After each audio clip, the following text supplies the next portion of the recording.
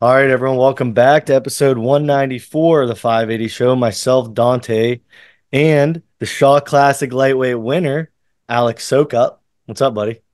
How you guys doing? Not Good. bad. Felt weird saying your name Soukup for the first time ever. So sorry if that sounded awkward, but man, just cut right to the chase. You won the first ever. You're the first ever winner of the Shaw Classic. In the new format, and the first ever time they've done a lightweight class. So you did so pretty handedly. We'll talk about it a little bit, but how are you feeling? Coming off, we're 3 days after your win. How are you feeling? Yeah, so I'm actually still sore. I wasn't too bad. Third day, I was definitely starting to feel it, but I'd say now I feel it more than I did during the comp. But sometimes that's how it goes. You're just beat up from the aftermath of going through what you go through, especially with multi-day comp. And Yeah. yeah. Yeah, I mean you've made the finals at OSG before, so you've done the 3 day comp before, which not a lot of athletes have. So I'm sure for guys that were in the finals against you for the first time, like they have never done OSG, it's probably really rough on them. They probably feel like they get back Oh yeah. now. Does it There does it was feel the definitely same people as that like does it feel the same as like OSG 3 day? Was there anything like no, and I'll tell you why. okay. So at OSG, and Josh, you've been there, right? Yeah. You've actually competed. I know, Yep. Dante, you've been there too, just not Hmm. competed, right? Nope. Yeah. Boom Yeah. roasted. So 2 week. the difference Boom between roasted. OSG and the Shaw Classic was OSG, you were there until like 11 p.m. some days. Yeah. Um, the latest we stayed at the Shaw Classic was, I think, around 2 p.m. It might have been 2:15. He was like on the dot with times when it was supposed to be done. It was done on that time at that time, and he made sure of it. So even though it was a 3 day comp, one of the days we were done at 11, like we were supposed to, and then two of them, I believe, was around 2 o'clock. And so you still had, half your day to go eat, recover, stuff like that. And so it didn't feel as long, I guess, Yeah, that's as nice. And those. I mean, I guess if you have strongest man on earth following, you kind of have Yeah. to be like that definitely helped because it's like pretty much have a hard out for the pay-per-view, watchers. So that Right. helped. That's awesome that they stuck to it because I'm sure we've all seen it and people listening, like itineraries in strongman usually don't go very well. They don't get No. followed very well. Um, so well, that's cool. That answered one of my questions. What else? So you've been around the block. You've competed at like OSG regionals, OSG. Obviously, you're very top 105 in the world. Well, What were thank you. some I what were appreciate some differences versus like in addition to itinerary and like following a schedule? What were some differences at the Shaw Classic that stuck out? it. Right off the top of my mind is what he does for the athletes. So all the athletes had access to a full recovery team that was paid for by Shaw, and that included chiropractic, dry needling. They had massage therapists, stuff like that, and then they had an ice bath team. So they had two ice baths and two hot tubs that athletes could use at anytime they wanted to. That's Um, incredible. that was amazing. After every single day, I would rotate between the hot and cold tubs and just started the recovery off right in the afternoon. So that was amazing. He supplied snacks for all the athletes. So there was Rice Krispies, peanut butter, honey, Gatorade, and a few other snacks, like tables full of them for athletes to just use. And he had them available at all times, which was amazing. And then That's I would say another thing that he had is he fronted the photographers. So the photographers took pictures of everyone, and within a day or two had pictures emailed to those athletes, and we could download all the pictures we wanted at no cost. Shaw fronted all that. And these pictures are amazing. I don't know if you saw some of the ones that I Hmm. posted or other athletes. I mean, they are top notch pictures, and all these athletes are getting them for free and to download them and stuff. And I thought that was just above and beyond things like that, just above and beyond what other shows have done. yeah. And also I saw a lot of athletes posting your guys like goodie bag and you got like if people didn't see it, you guys got a full like legitimate athlete Oh backpack. It yeah, wasn't like one of those like duffel bag things you get at like the Mm-mm. Arnold, 100 million companies are handing those out. It was like an actual training backpack. Oh yeah, these backpacks. I mean, they're thick. The zippers on them are thick. They're very well made. We got his shakers. I think are like 32-ounce shakers, so they're bigger than the average shakers. We got a banner. Of course, our shirts. Um, we got a few other things. Fuzzies gave out some of their like drink holders, and then we got some like pre-workout from Brian Shaw's company. Um, Trying to That's think what else we got. incredible. Yeah, so stuff Well, it's like that. like, Like it was a, yeah, it's like when if I don't know if you remember when the Shaw Classic like first announced like the lightweight class and like that they were doing like this open format this year for like everyone to sign up.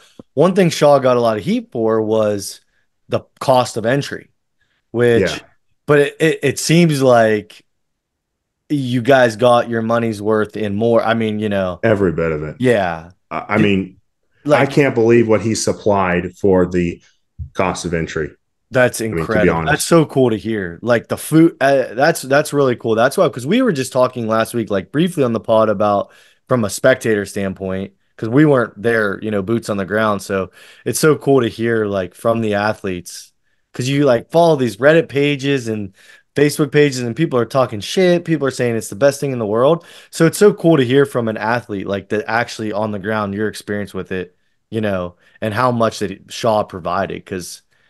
Oh, I, I 100%. I was so like even from a spectator standpoint at home, it was so crazy for me to see like Shaw running around for the amateur, and I hate to say amateur. I guess just I like the Shaw Classic because you're definitely not an amateur, you're a professional, and a lot of people there were. But like he's running around as a scribe for like the open Oh, yeah. athletes in the morning. He's like you could see just from the live stream he's busting ass and stuff. So that was so cool. And then when there were a couple of mistakes made or like mishaps, whatever you want to call them during like the strongest man on earth or even with your guys' show, who was the first guy to come out, literally address the crowd? Like strongest man on earth on the paid pay-per-view, he's like for the actual screw up for the Oh, yeah. press. He got on, he's like, this is unacceptable. And he literally said, this is 100% my fault. And even though, it probably even though wasn't most of his the fault. time it wasn't, yet Right. he took the fall for it. But I mean, I guess like if you actually are like at the end of the day, he's the Yeah. promoter, but 100%, I know what you're saying. And it's Yeah. like, dude, he got on that. I would be really curious to see the numbers for the live stream because I thought it like the pay-per-view live stream. But like, dude, he got on in front of everyone and said, this is 100% my fault. And I thought that Right. was so cool because I don't think a lot of promoters would do that and take all the blame. And like, Right. I just I was so impressed at home from of Brian. I think Brian could take over strongman if he wanted to, very easily, like after this weekend. And it was just, it's cool to hear that you had a very good experience as well, like on, there. So yeah. 100%. I would definitely be going back. I'll be That's definitely going back that's again. awesome. Did you Yeah. did you hear? Can we get an inside source from boots on the ground? Did you hear any rumblings about like next year, what their plans are? Is it gonna be open registration? Is it, what's the So that as far as I know, and as far as kind of the rumors, it's going to be somewhat similar to it was this year. I think cool? this year was a trial run, and I think next year he might change a few things, but I can't see him doing a whole lot different. He loves the fact that there's qualifiers in person. He doesn't like these online qualifiers. And Yeah, not to this is just from what I've heard and whatnot. I think he's going to keep the qualifier, the 1 day qualifier that leads into the finals. I think he's going to keep that that's format or cool. something similar. That's cool. And like selfishly, I wish they would add like a lighter class. But like I understand how it ran and it was really cool to have four classes. And I thought like logistically it ran really well. And I think that was due to it not being like an over flooded show, if Yeah. that makes sense. Having it was kind of did it feel weird being called a lightweight like all weekend? Like, you know what Yeah. I mean? Because like if you've never met Alec, like if you go into a room, unless your brother's there or someone like that, you're normally like the biggest guy in a room. So it's so funny to hear you as like the lightweight. So it's Oh yeah. it's just funny. But I thought so with the 1 day qualifier, with being 3 events, did you feel that the best athletes, I mean, now you were in the zone and you were obviously focused on yourself, but if you're going back and reflecting, do you think that was like appropriate and like the best athletes kind of found their way through regardless, like of the 3 events? Yes, I think there was a few athletes that are normally top 10 that didn't make it, but I think that was just mistakes on the day. And that is part of doing in-person qualifiers versus online. Yeah, Is online you can make a mistake and then redo it, that's a versus in person you make that mistake, there's 50 athletes that are going to take advantage of it. Mhm. And so I know a couple guys, and I don't know if you got know a guy named Josh King. yeah, I think he holds like the world record in the 105s for the deadlift, yeah, one rep max. But he's someone I could easily see in the top 10 of any competition, and just a few mistakes cost it. And so, for the most part, I would say that the 10 that made it were supposed to be there. But you're going to have those occasional people yeah. that just make mistakes, and there's It just too happens. many people there.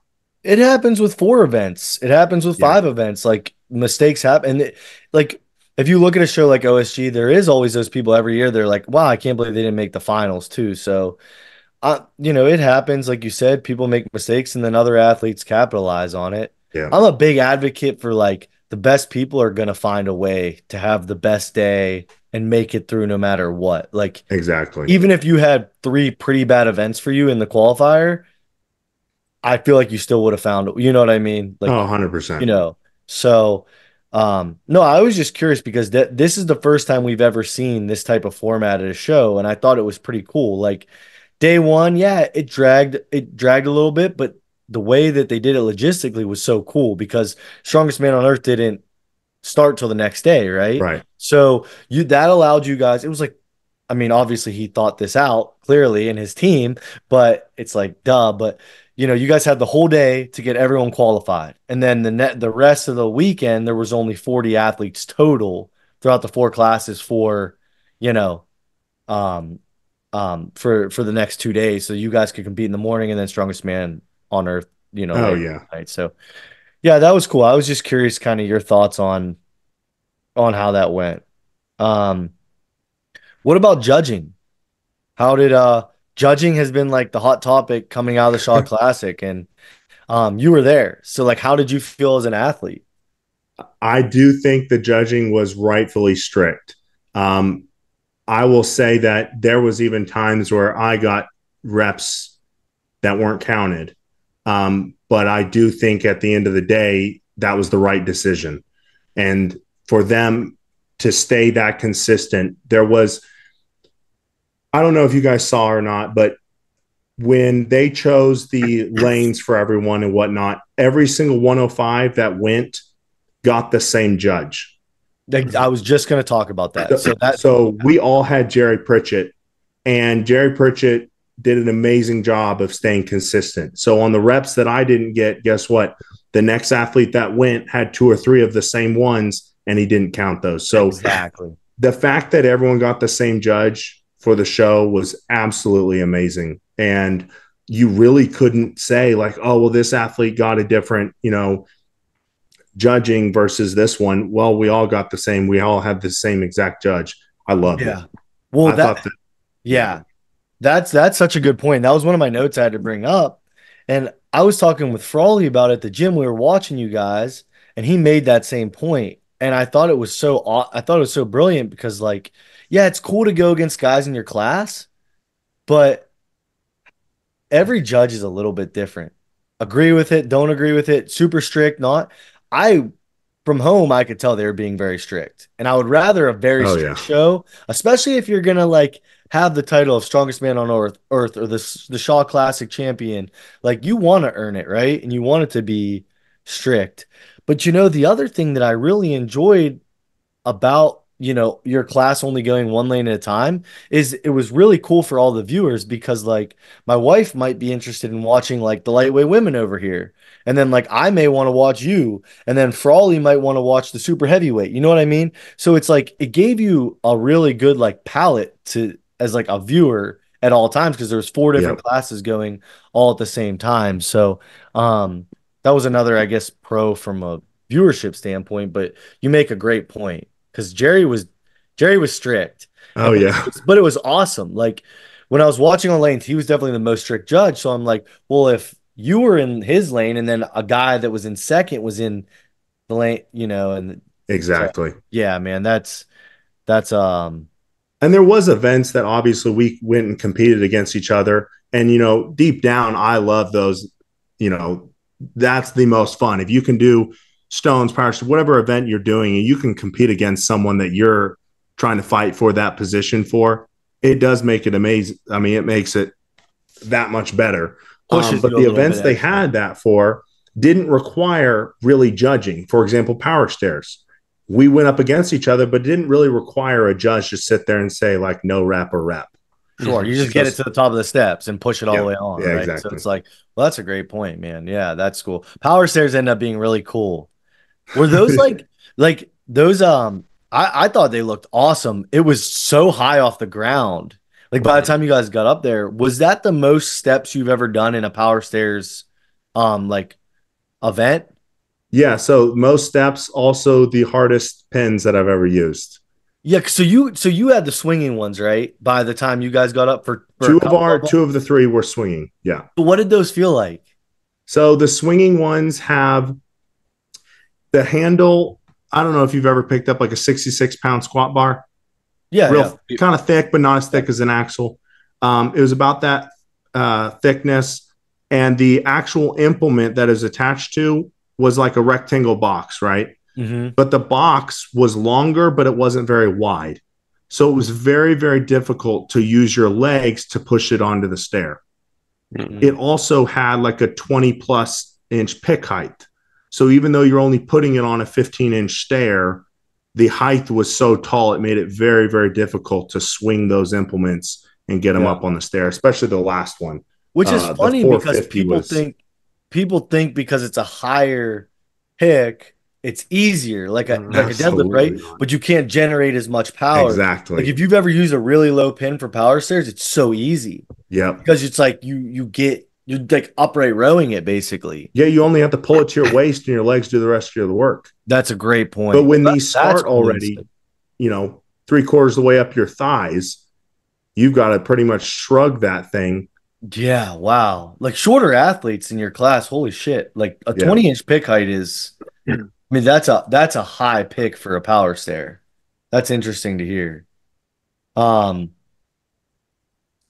so how was the rest of the kit at the show? Like how was all this stuff? Because everything The looks so actual cool. implements, Yeah, everything looks so outstanding. uniform.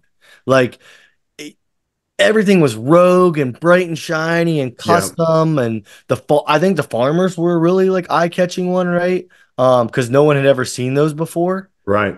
How Yeah, did they were those feel? custom. They Yeah. were custom for this show.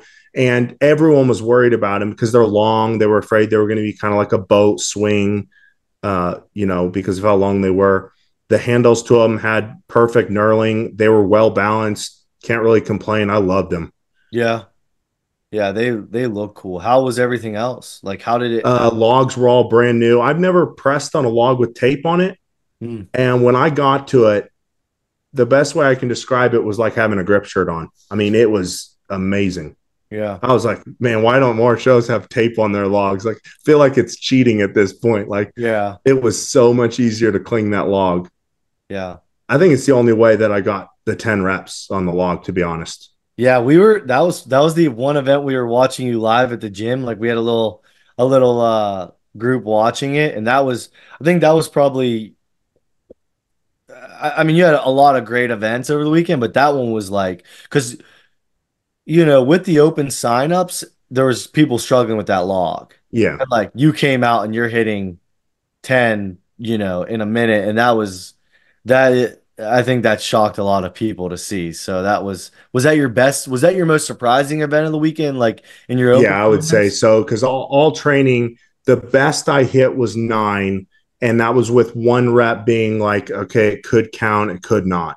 And Yeah, so going there, me and several guys, Matt Quiston being one, and then Jack Turner, we all thought that 9 reps would win the event. Like that's the most you can get in 60 seconds, just like from Yeah, a time standpoint. yeah, just logistically, like you only have 60 seconds and you're clean and pressing them, right?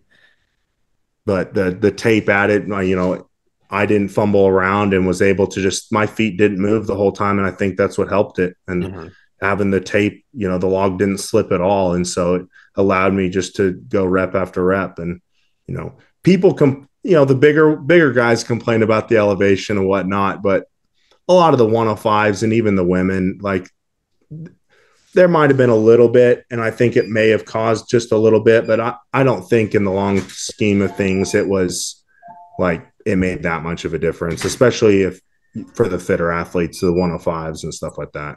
Yeah. Yeah, that's cool. How was the how was the venue? Because it looked sweet. It was like a what, like an 8,000 seat arena, I think that place actually holds. How was it? Like for I mean, we talked about the accommodations. Where did you guys warm up at? So we warmed up behind the curtain. So you see where all of the athletes come out of Yeah. when they walked out onto the stage. Just behind there was a warm up area, and then you kind of just sat wherever you wanted to. They had chairs for everyone. You just pulled the chair into your group, kind of like what OSG does, Yeah. just more room. That's cool. And there was more room, and then yeah, it just allowed more space. It wasn't as clustered. It also helps the fact that there was only, whatever, 150 something like that athletes versus OSG had like Yeah. 400. Yeah. And then by the end there's only 40 you got, Right. Oh, like that was phase two amazing. and three. Yeah, Yeah, you had that all the had to have space in felt the world great. then. Um, so when you're going into this show, like you just talked about, like we thought 9 reps was gonna win our class. When you were kind of like, I imagine you game planned and like had a, hey, I'm gonna make the finals, and this is how the events I think are gonna go. Did you underperform on any events? Like obviously you said you overperformed on the log, you thought, and explain that, but like how did you do? Obviously you won, so that's really all that matters. But in your mind, like how did you do versus how you thought you were gonna do? So on the qualifying events, log went better than expected. So I started the gate off really, really, really well. Um, farmers being second, I really thought that I thought I could get third in farmers. Now, not knowing really who I was going, how they were in farmers, also never picking up those implements. When I did the run, I knew of already two people, Phil being one of them, and then Matt being another, that I needed to at least get close to or beat. Now, on the second run, the 325 farmers, I dropped them. And in that moment, I thought I lost all points necessary in order to even be in the top five. So I would say beforehand, I was expecting a certain number. In the middle, I thought I lost everything. And then when I found out it was third, I was like, obviously perfectly okay with that and more than Yeah, happy. So that's great. Yeah, I was just curious because you were like you were super super well rounded, and I don't know what your overall placing was on every single event, but you were like extremely close to the top in almost every event. You know what I mean? lowest I placed was third. So Yes. the power stairs and the farmers I got in third. And those were actually going into the event. Those were the events that I thought I was going to place the lowest on because I knew all of these events were pretty good for me. Yeah. Yeah. Because the power stairs almost looked like you screwed up, like watching, but then other people, it was just that hard. And like you said, there's a lot of things that go into it with that pretty rough setup and everything like that. But no, it was so cool to see because his equipment looks so top notch and everything from like just the presentation, the equipment, the athlete care, whatever, it just seems so top notch. So it was really fun to watch. And it was probably the best stream I've ever seen for free on YouTube. I was Like, going to, that's another thing. Like everyone could watch it on YouTube, at least the open classes for yeah. free. And I think And that's probably genius on his part because people get hungry with the action. They're like, well, I want to go. I just watched Alec do this. Now I want to go see like Hathor and Mitch Hooper and these right. guys. It funnels them into the live stream, and the live stream didn't disappoint at all. But like for a free live stream on YouTube, I thought it was immaculate, to be honest. I I'm gonna mean, chime in. I have the stats up. Day one had over 100,000 views. on YouTube, Yep. Holy cow. wow, great stat guy. Over 100,000. Dante, you know how that goes actually with like YouTube, you can obviously keep watching it. I guarantee that'll be at like a quarter million by the end of the year Yeah, because probably. it gets put into a lot of people's queues, like depending on what you watch. Hmm. So it funnels a lot of viewers into it. So I mean, we're only 3 days after, and it's had 100,000 people watch. That's That's incredible. crazy.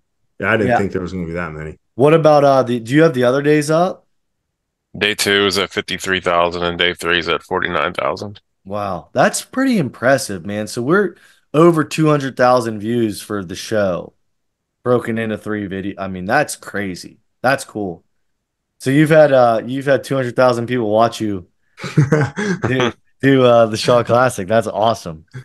Like, yeah, no, I'll be I'll be very curious to see like where this show goes and what Brian's long-term goals are because he seems like such a smart guy, and I say that without knowing him or anything, but just the way he carries himself and like, he thinks a lot of things through. You can yeah, tell even you running the can, show, he's out there with the athletes. He is thinking everything through and like already probably thinking what he can do better on these certain events and stuff like that. yeah, you definitely can tell. And like the MC asked him, he's like, "Are you gonna take a week off before you start planning 2025?" And Brian like he said, "Yeah, I'm gonna take a week off," but like he even said it with like reluctantly in his voice. Like, so Yeah. I think he's already like planning 2025.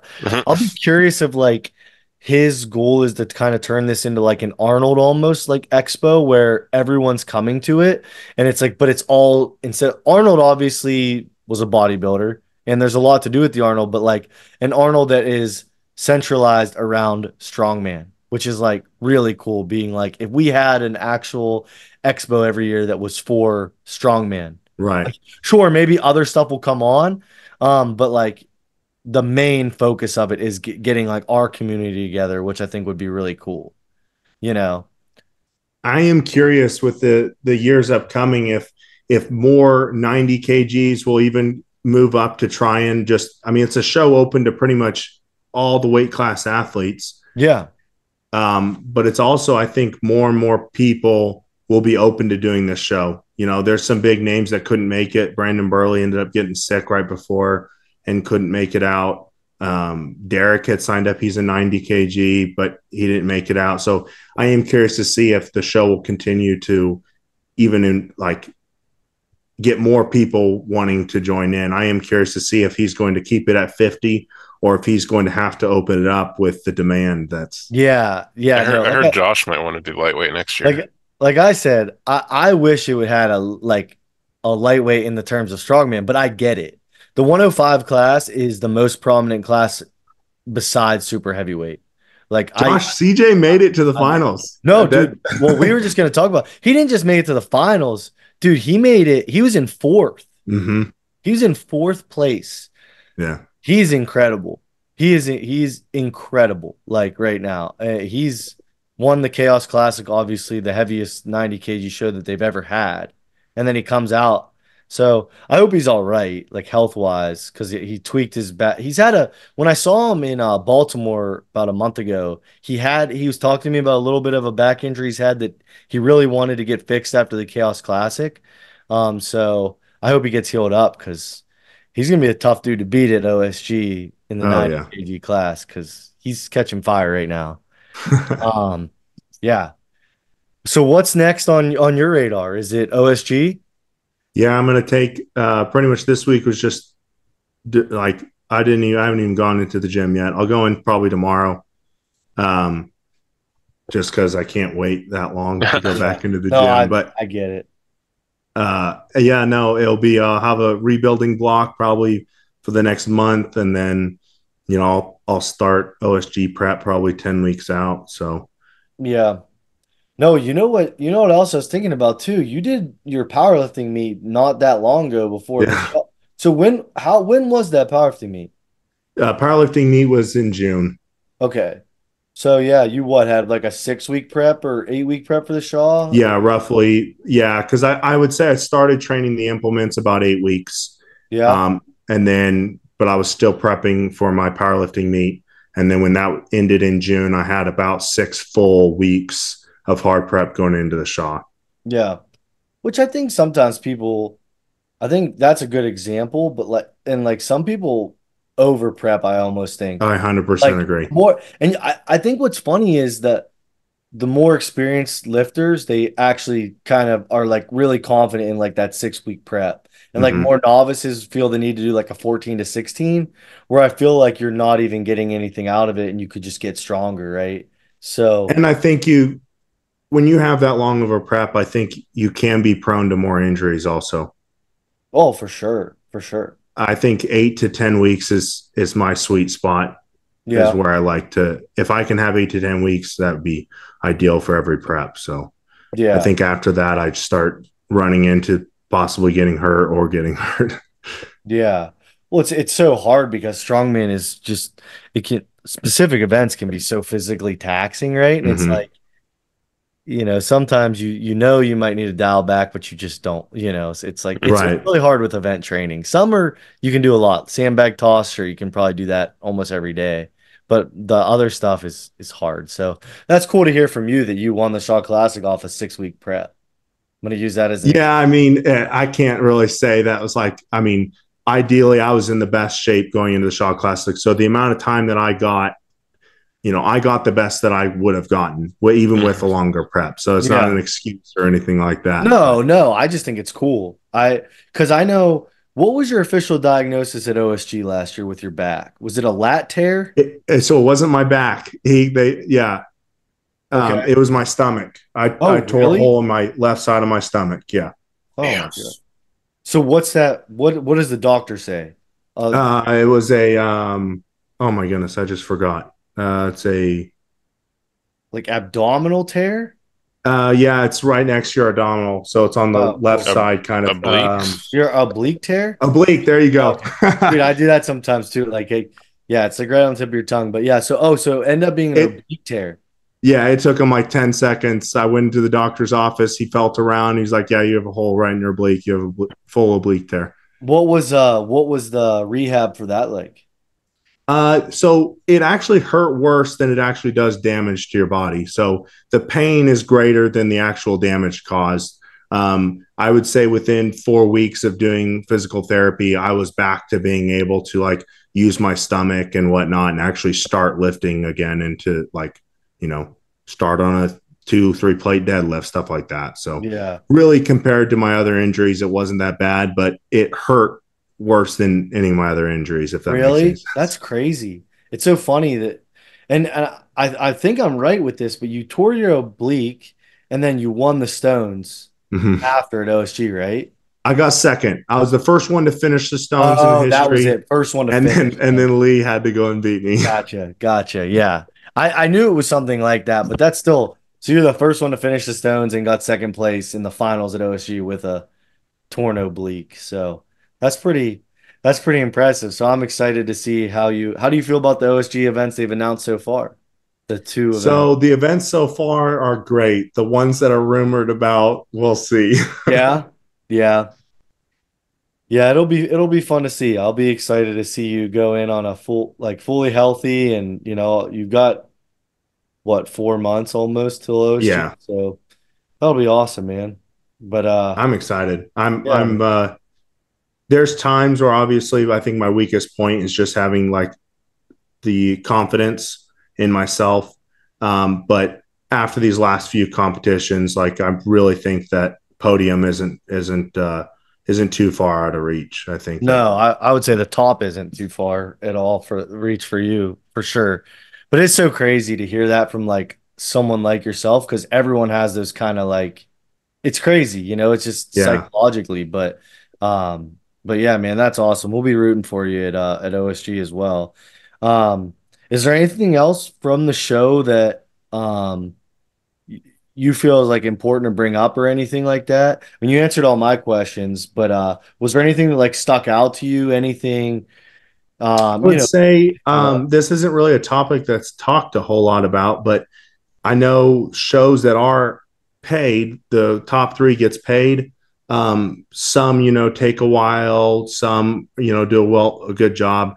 I would say that even from the end of the show, they were reaching out and making sure that we were going to fill out the forms needed to get paid. So that's cool. they're already on top of it. Email of a question, and it's within that day, it's answered back. So they're very on top of and wanting to get the athletes that are supposed to get paid. So Okay. I think from that standpoint, that's another, huge pro on there. Wow, that's impressive. So the Shaw Classic was paid.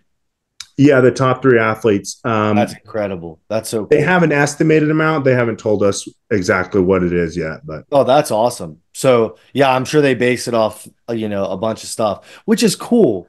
I actually prefer that because it's like I think sometimes when people run into payment issues, they make like a false promise because they look at like, oh, we're expecting or projecting this many buys because some right, dork tells them, hey, 20,000 people are going to buy this, and it's just not true, right. So that's really cool to hear. That's awesome. So that's a good note to end it on. That shot. I mean, it seems like he knocked this out of the park. Absolutely.